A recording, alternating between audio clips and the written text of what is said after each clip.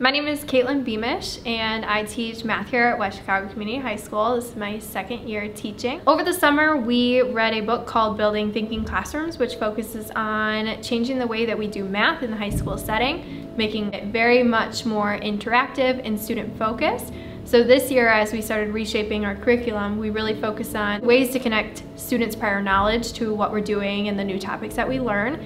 And we really have seen a difference in the way that students interact with the material, are really motivated in learning and extending upon what they know, and just re-engaging students in the math that we do. So this is my 8th year here at West Chicago Community High School, and in my role it's always been my goal to kind of create more engaging experiences for the students in mathematics. And as we ran into the pandemic that year where everyone was teaching at home, that was really nearly impossible. And then when we came back, I really saw that need even more. Students were kind of disengaged and reluctant to kind of work with each other and talk with one another. So this Building Thinking Classrooms was a nice framework to utilize to try to kind of promote that to happen. When I read Building Thinking Classrooms, I think it was just really eye-opening of just seeing a really hands-on way to get students more involved in the classroom. It gave just a really specific structure for a way to get every student involved. Putting them up at the whiteboards is kind of their structure to do it. So having students take the whiteboard markers, have them up at the whiteboards, talking with each other, doing the problems on the board. At first it sounded like something so small. I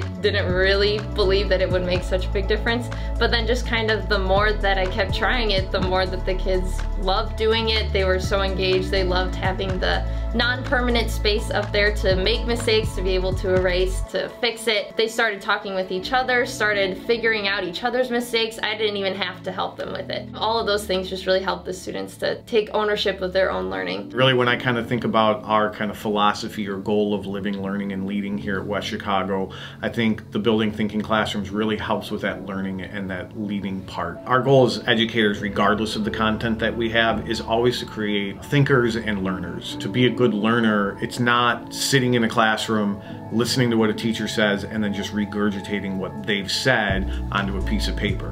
We're trying to get them to think mathematically, to think critically, and really in all subjects, that's what we want them to do.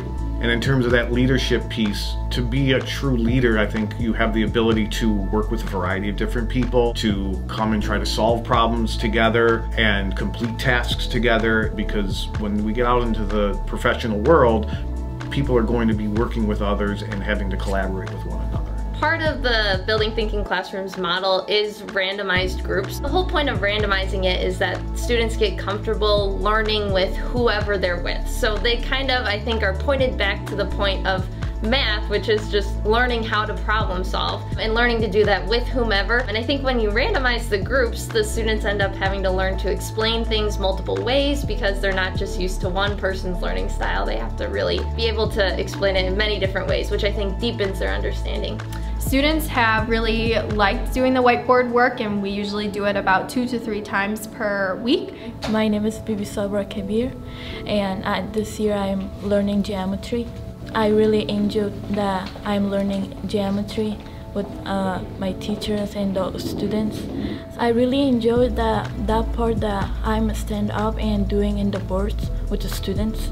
It's really good. Instead of desk, you're going to the boards and writing a question and then answering the questions. So I really like talking with the students about geometry, and they raise my hand and answer the questions. I really like it because it's more open your mind when you know the geometry, like math.